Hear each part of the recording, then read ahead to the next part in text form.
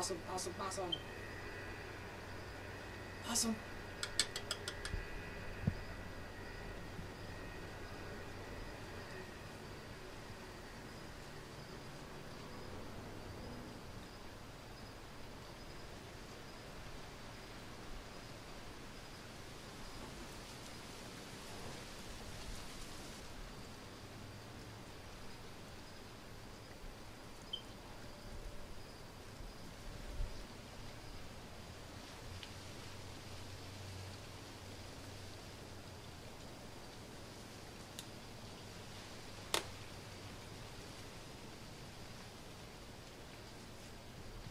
So, first skunk of 2018. Yeah!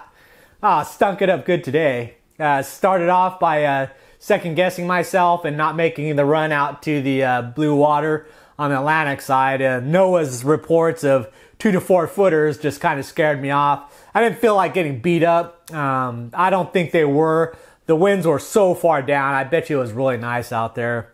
But I decided I'll go to the Gulf side, make it an easy day. Stopped off at Geiger Key, picked up a few blue crabs, which is something I've been wanting to do. Love the bait chasing, and it's good to know I can just stop over there, grab some nice permit-sized crabs, and then take off. But moved over to the Gulf side, launched, headed all the way out to the actual Gulf, anchored up, and then, of course, wind and tide just made that chum go right up the anchor line, which is one of my big pet peeves. Gave it about a half an hour, no bait, nothing showed up, so I said, screw this. I trolled along the edge of the Gulf where the drop-off was, nothing. Came back in, drifted a bunch of the big flats just looking for activity.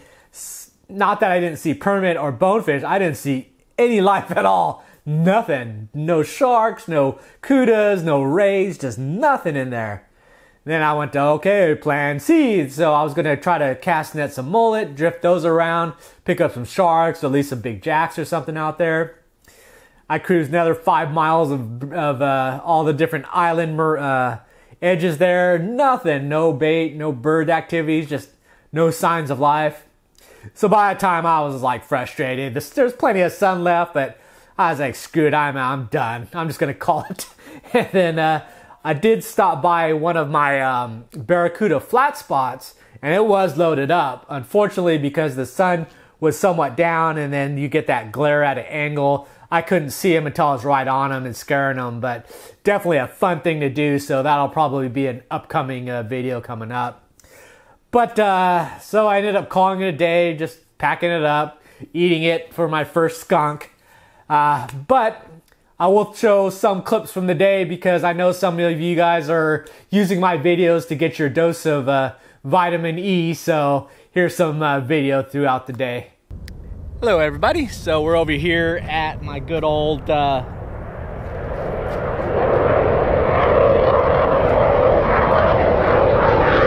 Hey everybody, so I'm over here at Geiger Key, but I'm in the planning stages of what I'm going to do today.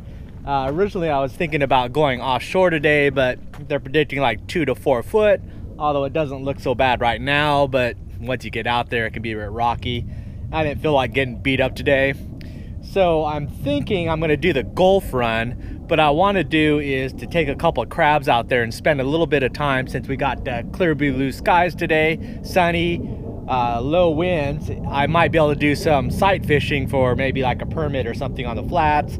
I did bring a wide variety of stuff, so I got all my different flats and heavy rods in case I want to anchor up on the outlets out there and see if the mackerels and the kings and stuff might show up. I've got some chum. So right now, I'm looking to catch some quick crabs if I can. So I'm over at Geiger, although I'm going to launch on the Gulf side.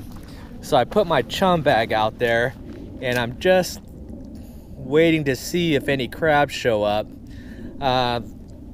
A few times when I was bringing fish back and even just dead bait, throwing it out there, but this is right at evening time, I would see these perfect size crabs coming up. So I'm gonna give this exactly 15 minutes because it's basically 11:45, and then if nothing there, then I'm gonna head out. And the jets.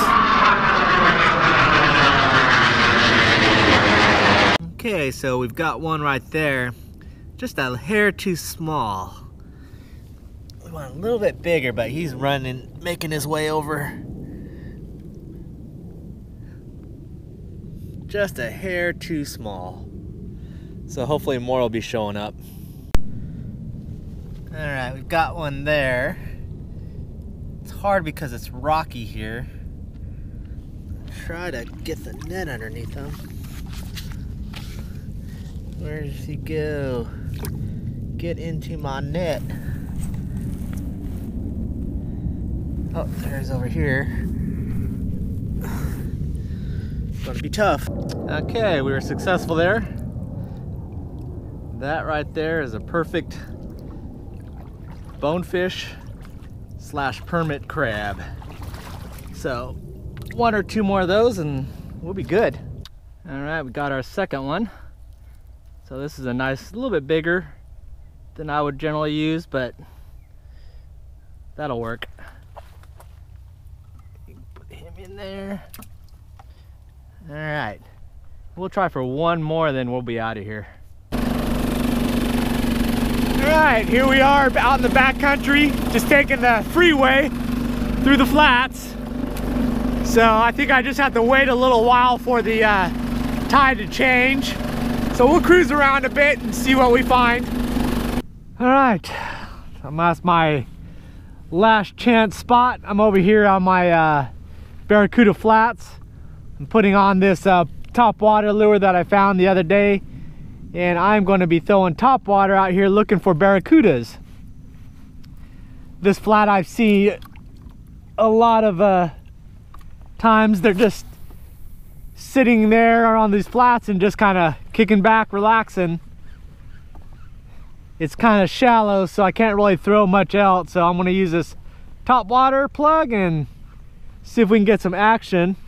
I already ran over like 3 of them, so they're around. Just gotta see if I can entice one to bite. If I don't catch anything here, then no video.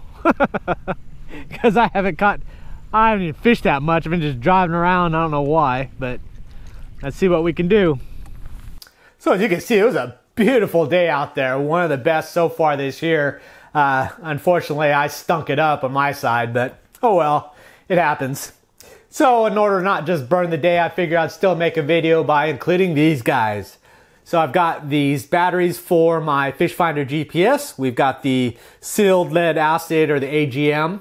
And then we've got this one, which is a lithium ion battery pack. So I'll go through these real quick and show you what I got. So a bit of a funny story on how I got this little Chinese lithium battery pack. Went online, did some research, found one with my specs, placed the order on eBay, no problem. Next day, got the confirmation, got the tracking number, all is good.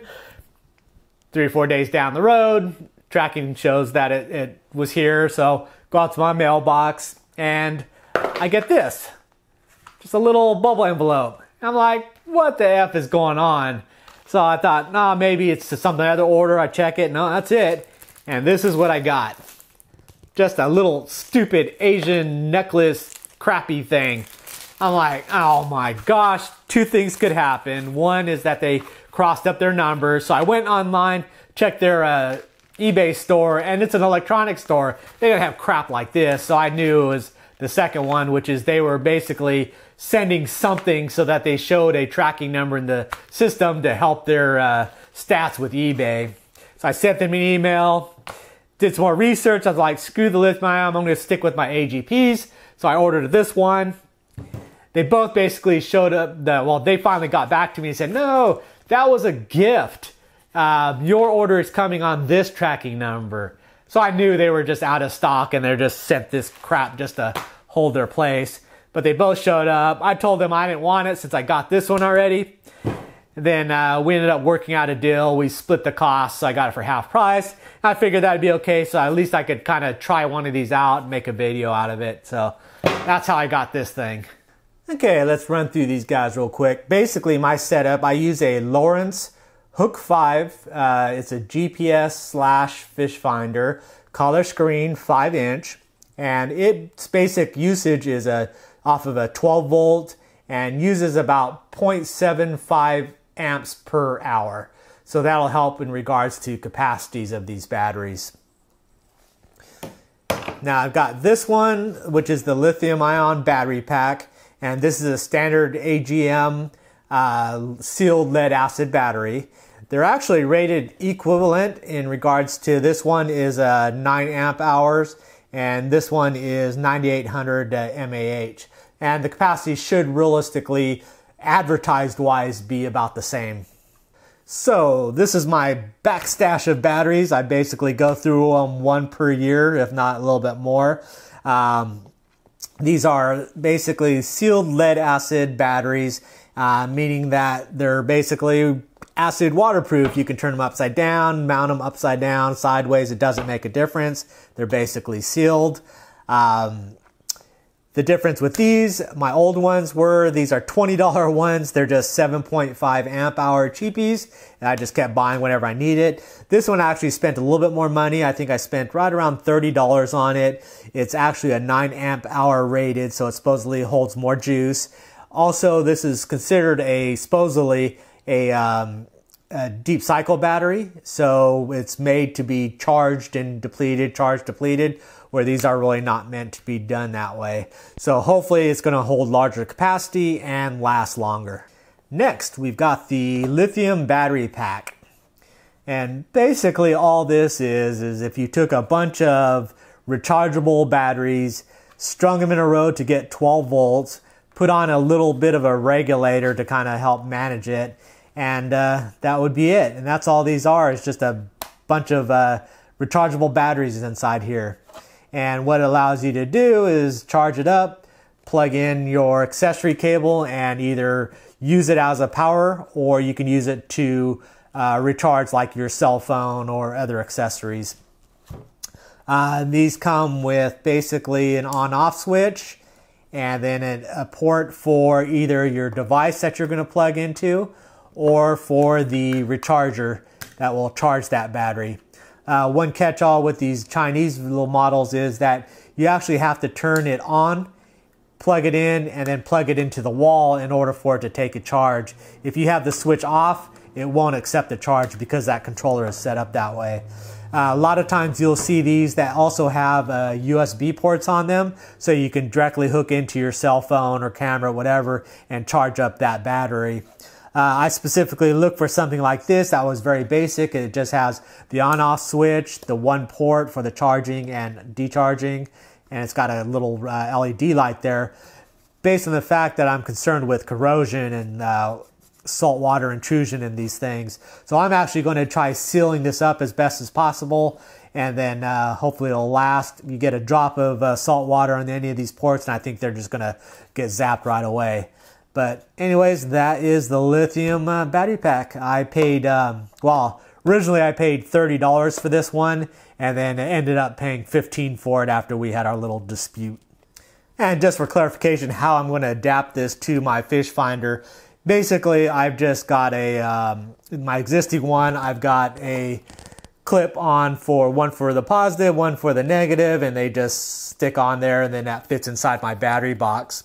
What I'm going to do is put those same ends on this generic cable. I'm just going to snip off one end, and there should be basically just a couple wires in there that I'll just separate, figure out which one's positive, which one's negative, and then put one of those same battery terminals on the ends of this, and that's how I'll plug it in. So let's wrap things up with a quick pros and cons of each battery. So for the sealed battery, the AGM style, pros, they're cheap. 20 bucks get you a 7.5 amp hour run all day. So that's always good. Another part is they're sealed.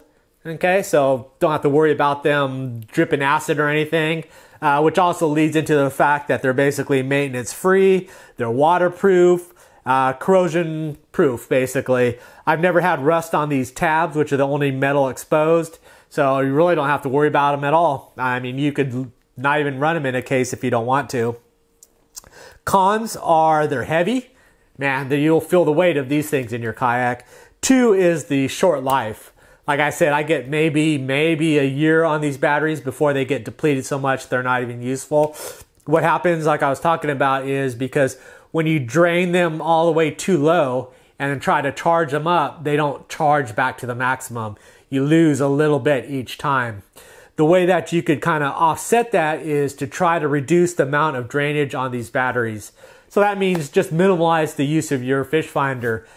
Turn the lighting down, don't use it.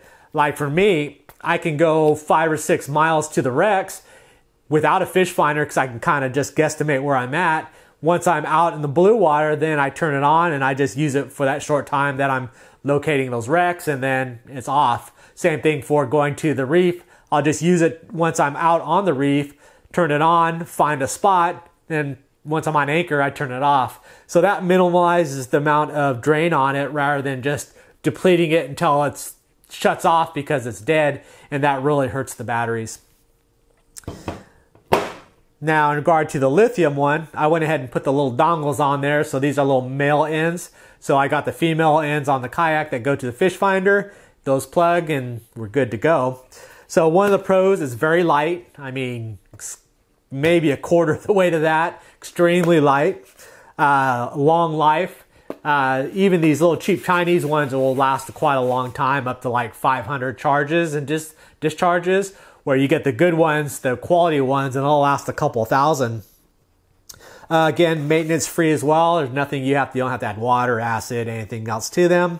And if you get the type that has the USB port, you have multiple uses. You could use it to charge your GoPro cameras or your cell phone or any other accessories. Like I talked about earlier, I chose not to have any external ports based on the fact I'm scared of some sort of corrosion. One drop of salt water gets in there and then it'll eat the whole thing. So that's why I was worried about that. Cons, they tend to be expensive. This is a cheap Chinese one, but still this is 30 bucks, where you can get a 7.5 amp hour one for about 20 bucks. You get a good quality one and then you're into the hundreds. And then another con would be corrosion.